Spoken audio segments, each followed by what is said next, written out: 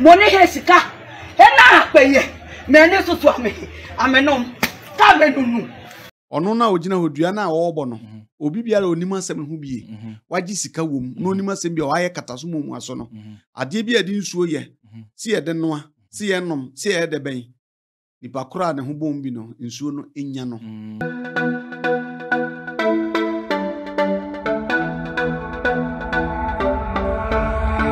Right, ebusu hi one Ghana TV so yeni nkomo dwumadi ne enso aduru ha ebedi nkomo ena de asema abeche kroi maami bi abo obroni beka half naked ya obro IGP ewura Ekufu Dampare edua na de ma ekofa edua boy ba ye de esi yoyi ejide kwaku anum ti yenkuti de ekofa edua boy eba ye ba na ya bedi nkomo on one Ghana TV yenkomra Bi enyu bla danke that I do. What I will lunikasi. No ya takumo bi. Money plani. Money hesika. Ena peye. Mene so to ame. Amenom. Ka menunu. Na menunu. No fia no na ka nu fio. Amenu no fia no ni nu. Na ka wo na jo. Ane mfuayi. Gota. Ane anu kwale baje po e. Bele ndo mo bi e. Ni yen he follow e. Na ka no ma do mo bi e. Ni madam shi kafi mo ameta tumi dako maame no sebe empani anim mpreduasa wa dwane ho ya chese ema won se ye wo leggings kitua bi ya hye wo ya taade nase no enu bi tuntum ena hye no wa taade nase keke ena hye no keke na ne soro ne de sebe ne nufu ne de ni nyina edabaya edabontene ena wagina go ensuo no uhwa asa ye gota but ono no nim nsuo ne se firi baabi na eba enti ye nsuo a ete kasa enti enumu no akogina na wode ne nan ba ko asi benkum wode asi nifa ena ensuo gota no chese sane ana se sone enam ne nan tamu se ya na ogina benkum nifa na okuta kohia eti okasa na wote pa na yekosia na wode abofom no pa wasade ba ko aboho ena wokuta eyi ensa so ana ohia na odin yibi ewo ne nsam tie no sukuta ne nsa bankum so ena wodi nifa no okasa na wodi kosua na hwe gran na wodi ahwe ho gran na wo wie ye ne krakrakra no ena watu nsaden ne so ena wo hwie ne tata egugotanim saa ena waka na se ma wie na wadane akotoa no e de ato gotanim na wona esene no nti ne dua wabɔ no enie ya chese enkramu dua pa abiate onti unimuwe menti bako kra nanei boya mane ayi cheyemu yase otuso obi ni obi kunna bisase na anu eye dan dia potin na atoma mi wa press for nsam a enti duabo asomade ama Ghana Police Service yo oba hema se wa koto samre masom twike won kran pompone mantem ha ya botiano na ye de amane efri de abramo endrada ena nanan matran konwe wo botiano eye nkan haya eye nsentro nhia mu tentrenchen pa na ne nyina ne se omo kire omo ya wudie e de akire IGP ana dankwa Akufo-Addo ena to Ghana Police Service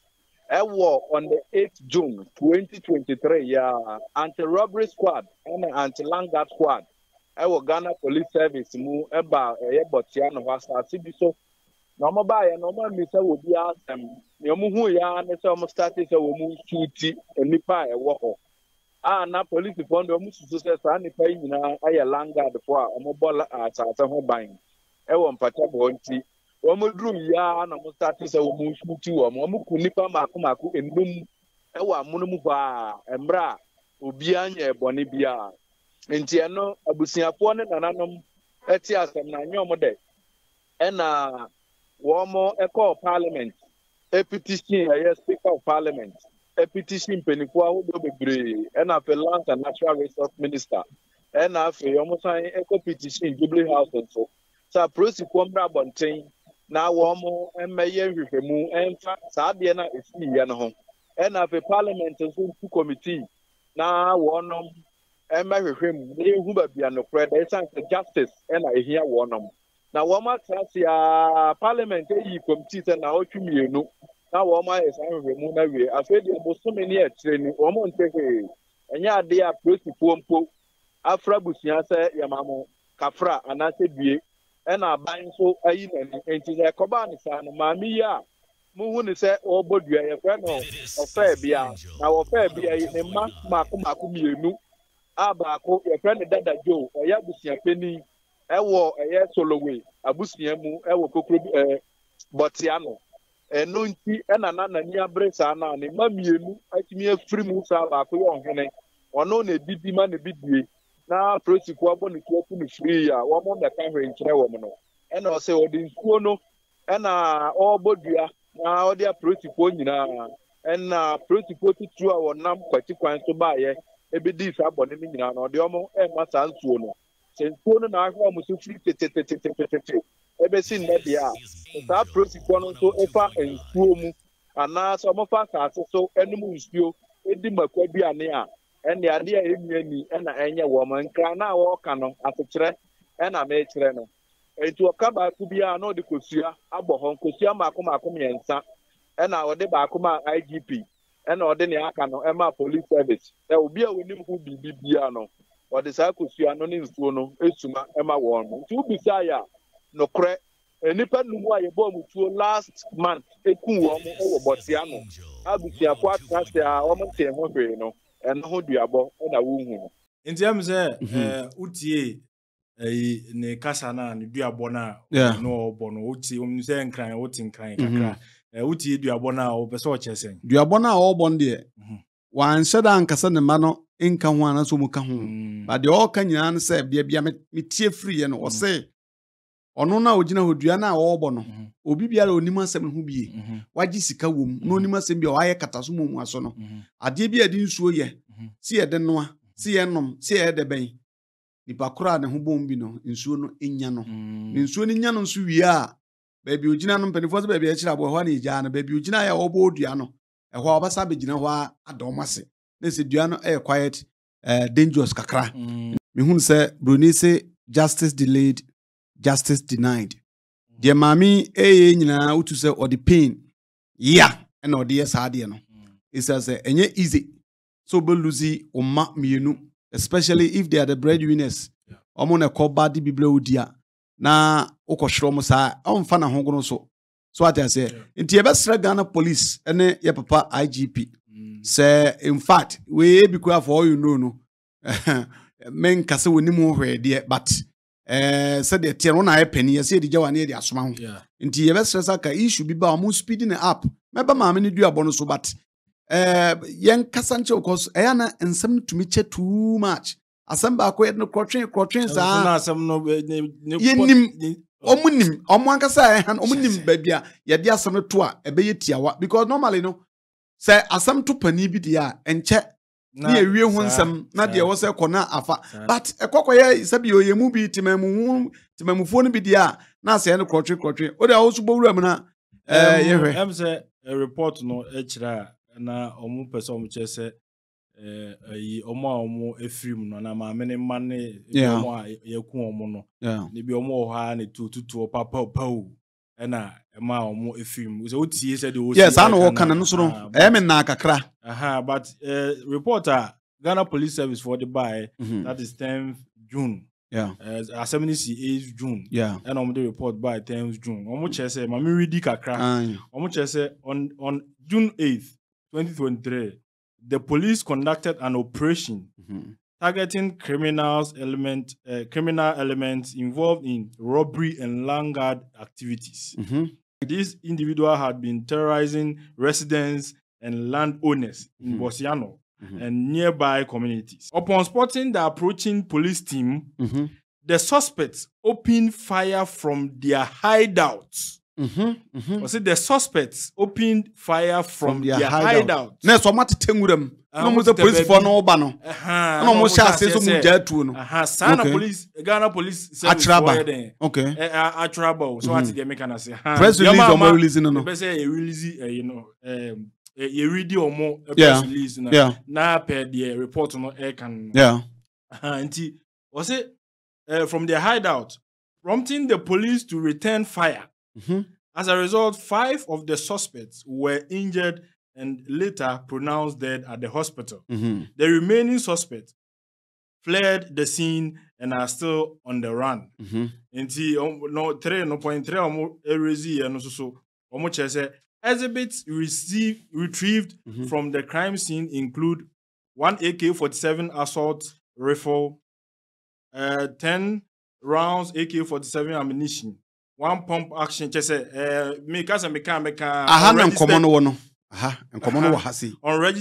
unregistered Toyota Tacoma pickup, 4 motorbikes, 3 of which are unregistered, a knife, a pepper spray, the police are actively pursuing the remaining suspects, some of whom are believed to have sustained gunshot injuries during the operation. We appeal to the public, especially residents of Bosiano community, to promptly report an individual with gunshot wounds who may be seeking medical treatment. Your cooperation will assist the police in taking immediate action. Okay. Asemi a wokan yi. Aha, na nkomo nyina wo. Now, nkomo no baby, nkomo no starting say, "Eyampa, we are not doubting Ghana police." Okay. But eyampa, say na nkofo no wo mo hide out. And almost shall say some fire at the police for no. Almost started some fire. So, what was the reason? Why were they firing at the police? Say, say, we yak when and Anya Bonibia also police. Police be no operation. I say, we trim fire Anya Bonibia there. Why did you open fire? And only in Kobako. And I may say, can be see, and some babna make sorry, some cattle, but and some na mameno air can. It means that's an man Sabi do us. Na momba bia na police for abehwie etu egu so without kra na abusuafo na console abusuafo ze bia say but per police report I have not believing the police report anyway like so per the report yes per report dey ba no so manya several complaints free residents of Botiano say ebi abonye for some armed robbery and Langard and sane manema no yes into omo no ekoho no makwa assess situation no and omo say tu ahase e no na minnim say yampa say kronfo no sabe obi a di brother otere ba bi sanka wate nti wate dia police be say ko hwie etu egum say wo de bowura mansa masa ba ho say de wo kana no ha say de ye den na ma tutu oba ya because me nya sure say be a police for duru ha no mo sha so mo tutu omo bo mutu me nya sure entimi so masa ada nti ye den na afede ebia me de maame ne your friend say ne kasa emu na say de wosi bodua ebia na ne ma ne nka ho ba tutu no na ye den ekoka omo nti wo penhwemu ene ntiase a beboa mo ho say okay nkwala ne kɔ nanso so munye nhwemu ma mente me ho ase say mama hwere me de hye ade na mo ya afa ho nti o matena ho na nhwemu nye den emma ye nti o mo so o Evans press o mo tena se aka ho asem na o so ade duabo ne ye den fm nti ebia na ne ma no enka ho ba se ne ba ne ma ne ka ho na tututu no na say police for no ewie o mo realize hu say o we ni we ka ho aye wo ma e na o mo free mu dia eduabo no enye hwe ebi so a we na ye ka dua na wo so be ka duabo sem no at times ya na ma me fo ni bi no so o ahia odi no we ya chi a na okwa kobodua hunu ka me beba ho say ekoye true trouble so ango dua na nye hunu dua ye mu no hunu but say am passe ne manu ka ho bia Diana Obono, Ebekwa Saba Yebi Fufro, El Moamos.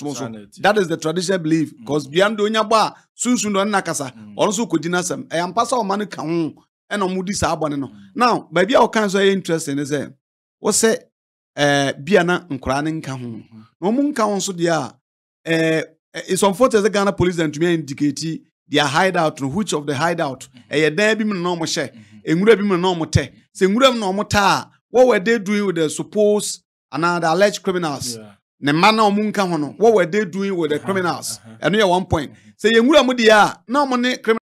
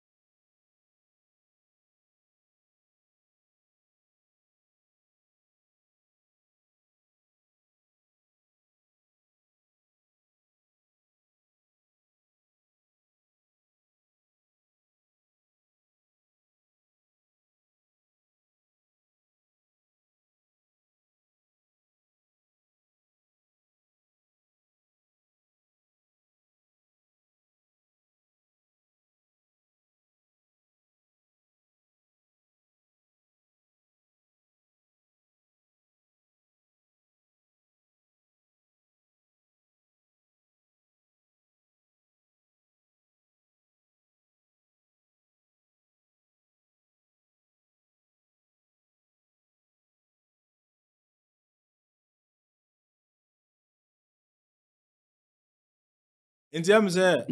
utie ne kasa na ne duabɔ na no ɔbɔ no utie say nkran utie nkran kakra utie duabɔ na ɔpɛ sɛ ɔkyɛ sɛn duabɔ na ɔbɔ de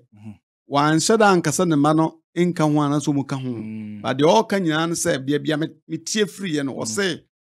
ɔno na ogina ho dua na ɔbɔ no obi biara onim asɛm ho bie wagye sika wom no onim asɛm bia ɔayɛ kataso mu aso no ade bia de nsuo yɛ si yɛ de noa si yɛ nom si yɛ de bɛn nipa kora ne ho bom bi no nsuo no enya no ne nsuo no nya no nso wie a baabi ogina no mpanifo so baabi a kyira bo hɔ na egya no baabi ogina ya ɔbɔ dua no ɛhɔ a ɔbɛsa begina hɔ a adɔm ase na sɛ dua no ɛyɛ quiet dangerous kakra nti wei na meme ka sɛ kwa kokɔba sɛ ne mma no ɔmo ka ho ɔmo ka deɛ no ho a I am not saying so buka ho but sɛ kɔba sɛ ɔmo ka ho adua na ɔbɔ no yɛ dangerous because untumi ntena wiase one day kura wonum nsuo untumi ntena wiase one day kura unni adeɛ bi adi nsuo na ayɛ wobɛdi ga kenka na ga komia yɛdi nsuo na noa na mako yɛdi nsuo na gum nkwan yɛdi nsuo na ɛyɛ nti adeɛ bi adi nsuo yɛ bia no maame ukodi bia nso kwa you may have trouble sɛ wodi fo a so wodi fo a na emu sɛ kɔba sɛ onni fo de a na sɛ wo sɛ sunsum yɛ sɛ omudi asɛm nti ɔno nso so ebia innocently wonim sɛ ne ma ne nka ho so ɔno nim sɛ ne ma ne ka ho enti yɛnyɛ education yɛ wa ho so nim sɛ ne ma ne ka ho adwuma mo yɛ nie because wotie mu a ɔmo na yɛ breadwinners ɛde adwuma na ɔmo yɛ fine so ɔmo nyɛ team go aba akokora wɔ sɛ baako yɛ ɔhene ɔyɛ ɔhene no ɔyɛ ɔhene deɛ a ɔhene bɛn na saa blend so deɛ no ɔhene no ne these alleged criminals na ɔmo yɛ den nti sɛ wonim sɛ nkɔfo yi dwuma yɛ ɔmo di ne ɛna ɔno ahyɛda katakata n'ani bɛbɔ dua deɛ a ɛnɛ there's a trouble menim ha wɔ ɔmbɛtumi a overturn ne nneɛma but me deɛ ama me ka nyina sɛ ɛsi deɛ ɔde ahwedeɛ baa fie no ɔna di nwura baeɛ therefore ɔde anwansan so yɛ de bɛn ɛbaeɛ sɛ Ghana police etumi yɛ enough by sɛ ɔmbɛma ɔmo ho day to day situation ana ɔmma ɔmo day to day report on the matter na aba na kabi aduabɔ no kora emma because as me see more than a month in year there was more than June 8 in the yes more than a month in year it is more than a month in year dia na mwaka kire busuafo no so mu ka ho bia dia na mwaka kire no mu ka ho bi so dia na mwaka na make us as yes no go we say Ghana police nkofo ne IGP Emrante ni bi edi for na ne kano that is not the only time Ghana police sebe omutu afoma kobo innocent person it is coming out musa ba na kuma to ne because they say ano brebre ma ba to sanka omanya information bi afri Ghana police ho a whether good or bad nka bi aduabo ikura mm oh maame o ma ne de nukure ni ye hwehwe mu kyerɛ sɛ omuka ho so acha sɛ na maame wo ma no ye hwehwe mu kyerɛ sɛ omunka ho na emu ye nkwanhyia na si omdo mo kɔfra omo aye hwehwe no etimunya abotre ebia in due time no conversation bi anasa kasa kire bi aose ye kasa makoma tom ye ye be yanka duabo no ma because duabo na danger wo se eba police fo no so a sabe ye se de why on ni ba bi ote na sabe bi ensu no wo adwuma no mu a onam hɔ kwa Dampare menye sure se onam ho se onam hɔ kegya sa se duabo bi an free feature na David aha especially police fo no kura na ekobo otuo no sabe yo kobo otuo no atare na satade na so no mkoye gbe national duty enye ono ane pe na ode akuku nipa no eye national na asoma no so wodi fo so ni fo no nsuo ne oman no ene be kwakodi tie no so another matter tie brother discussion yes nti say ade e police for ade o personal thing o mkoye yes e bi say obo what you say on romantic police officer ya no o sad na comedy akire on so no the personal thing na the abobe me betimi anya ba we de o man no na asoma no so ko na o mo fight for crime and we say some and asem na ye kan kran so say so hwe ma wutia is too sweet to believe say police for no duru ha no o mo tutu agu so like something might have triggered so what I say nyam fitia sabe you so be professionals unless said the police for treby omatum nchene sabe you omaka de enim bi sabe you afrem sabe you masambe ye de e bi omduru ho no enkofo no amfaya na emom omo resist arrest and am so mo higher chedo ne sa de enya ngusu dia eno kwa is not most likely say besi so what I say ntino asana bande be fi se e wo se ye hwini ko akwa ne ho besipa ne nkoni ai mame ntwa me ho simana memfa asedama omo a eso di nkomo asene na afi ye ba na de wo ka twato na ya sori soko di nkomo no de wo se di nkomo kos mame no hwene nufu odi botua no a wo se nsuor kura no ada okay entino similar product for say we oba ma anaye oba na obodi no se bia ye kuchiri ayese sebe mampam honam a emane ha okra ebere bia wiedu se sa amre ni nyina atwam se honamfo sebe ebetra so nti beji similar product ni bi omo se omo de ba ku bi so abande ye nkwala de ya unsa nkwala so mu nyina free se 5 years 6 years wo wura mpanifo no mu aya na ombodi no nsansan ne dame di bita be totom ho similar for se bra ne ma wo san bi na etumi eboa wo ye nipa kokko anaso ye nipa tuntum kura no a ye wo special one ho ye de ma wo nti wo ba no wa chirim se me efrem kofi agei ma ye se bidie no mo ma mbi na no so ya ma wo na wo de akoto kala nso na aye se na hana kama kokko nso a o se me ma ye na hana ha aye se mebel ameto na nkasa mu na nso me penku a be sustain sa body na ni nyina utumi ne simekra food nkomo on 0559 368941 0559 368941 and as social media platforms no Instagram and Facebook TikTok on so ina omo hon mo abetumi ono mo dinkita onti simekra product ndie brutal so you should be tap send and so say ye abafie wantumi amba sabe simpani se wotwe ankodwa ne ngoma ba then so this kind of for process bi na fe tenten na afia ya ma ne hunu bomoden se eno nso so no obetumi ayusu tap send download the app on your phone yimisa se promo code den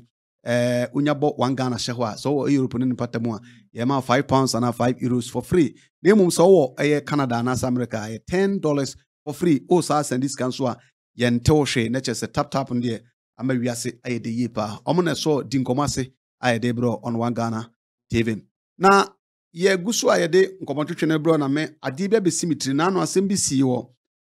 yese techima no se hoba bi me ka awofo a trobia me ka dia be si we say so awofo a trobia asem bi ba ono anim sasa bi sebe asam abraba akoda yi boyi so kasa kire no nso ebia bibi efiri mu benti san asem yesi akola mo ku akola keto bi 16-year-old boy bi o is it Techiman good utie ne maame nkomodie nmu na osene ba ne ba ho anwumre akoto cook aboma no bla bla bla bet guy no so ma report was 12:30 nti maame a oba around 12:30 so ka so okọ ne bra hokra na as a mother e won say bia otaye de but uncle you should call your ne bra na so okọ no say asuma sika say wo ba ha wa ba ha me ka da besi we mu so say maame hwe buduabo a wo boy a me nka say onim say ne man ye sa abone hwe fo sem san robbery ni ade de sebe ye say e kom do say de kwa mfa ansam yenu ene didie nti se onim so mo sa atibiem kura na emre bebe ya na ye kata niema so trying say ase me ko kan ne bubefu ni ade eno so ya ade am fi say ana hu ni say ye kasa asem ya be kan em say brekum asem na wo kan brekum brand na omo ekunu ya no omo de cυrses na ekunu nti say de wo kan na no yen kan kusi IGP ne mami omo nsem kan say Langard nsem say IGP ne ni police ni nkofo police council omo edi resource ni bantem na di si ye ne bibia investigation bi o ma ye no mo famra na maame no so odifo ana ne mani difo ana ohun ni ntem dan se bi producer bibi se ye be hu yenkan sen se obe yo dwa ne ho bisa na ade nufo no na wo hwe ana so say na obi a hwe oni boso ho na abehwe eni aka say konkonsani oni boso no ho na obehwe so ati ase so otwi ne to wo form ni ade ho ya na ni se obi wo ana batimi ko wi ade na ya de akola na ban ho se oba na ko wi ase wa ku wi a was mi wi a na ma me na kwa so what you say enti se mo so mo ye ne ntem a ma me nso behu se se de me ye nyina ne nkwala no de mo so na se mo ye mpanifo nso no mo ye sa de mo so obi o Langard se onya kwada sa ade ba kwa ne ha me pa ne sa hwe ye me ka we nam de asi akoya a okotwa obi eba e friend is sunyane side ho abono side abesim twa de chef fridge mu no na no mo de court akoni abo yes woni lawyer ni ade when is not a matter of woni lawyer ni ade wani ehun so waye bone da bi o wo de fan say nipa no woku no wonye obi ba o de fan sa nipa nam eye ade a Ghana for Ghana ha ye wo nipa nam ade she fridge m enti eno kwa alone is a crime enough nim de enti a mutimi tena wa na mo twetwe ho na mo tena se na mo ye yi na we enti me say eno enti na say be say respect ni oman mu ha no because say yes mo ye no mo nya sika na mo di akiri ene ade a obi ene wo be respect mo because obi ene so akwala akora aketo akora ze akwala ketekete onim so onim papa no na say wo anya yi a omu bi mu ka asema wonti mo de so ye na say respect is reciprocal me bu na so bu me but make an say omo nya no wano na afi no saa no ma bi say ni ehu ewo o sa card wano asi de be so asemo yi say ko ba so mo koye na maame ni difo a duabo no how are they going to do it? Obi onim duabo bia nim say the duabo sitie. Obi onim duabo bia. Your social media hanum na amanfo ebru nua bu outim say odi force no obodua. E dey na oya e masa adua ni nya no. So na be channel. They will benefit they know how to go about these cases. Including say asofo mbi nkura no ne ade. Yes, indeed. E bia ma me no say odi fo nim the obeye. Me say obi obodua bia say modernized word dia ekoi akoduru say man 40 ni omo ya ase ndi odifo a minim say onim de obeye was enzo na obo mudin na enzo na etin na odi yes ade ni nyina no onim de enzo ni timi ya na ade ni timi ya den na otimi ya ko gina ho nya sa ade no yes ade no so obi ehun say obi bodu ogatam uhwe comment kura manfo kire say gatamu aduabo na fa fucking so on implicates no wa yeah akwansa for dun so ani ade just pinfo de ani ade anam ni ban na nya izewu enu ti onu nanim ti after wo ka implicates no kwa wa twuma adwe kwa abaso ti ma me no wa nim de okay nti odifo a onim de obeye okay right but here de ni hase ye condone evil act nti say oye maame na hu se wo ba onam kwan bi so na enya Ada Romanu watunufu so tunufu kwa no wentia it's better than say be kwa kofa nsembisi aba at the same time be sre ye papa IGP IGP Dampare ne men no say dem di kan initial na say justice delay justice denied so de na cha na kofa nsembibri aba I wan Ghana TV so every na eje enam ne Jack ebon komo e wo yenni komo so yankopo ya duma ye be sanso ehia biem yeah ojo what's on this channel okay ene mam check na me sanfrel soon tap send party Jack mama we are can you hey me daba ofa pacha mama mfro he na kwa woni abri say maso ya ye hye nana na dey se ba bia meti ye tumi o na me wo fa send miska di nkan wo de kosi wo bisu nipa kura diska no yo de ba ye nso ami koyi a ehun sem bebre afi kwa do mu busam sem a transaction ho da Debbie Enke chibra catch offer say on download tap send. So download tap sender or send this camera wire. About to send mobile money and our bank account simple. Tap send. Yeah, tap send. Now okay, tap send there. We are see fana baby obia so what Europe and America Canada. So kura Android o so kuta iPhone o and once we download app na two phones so. In the process maybe say promo code dey. Now we want Ghana ashe ho e basa automatically no. Ye cha £5 and €5 and we are more Europe. So America na Canada, ye chow $10 for free. O send this cancel yento we. Tap send it there. No fee. Hey, neje se o kan yo. Tap send. Papa no.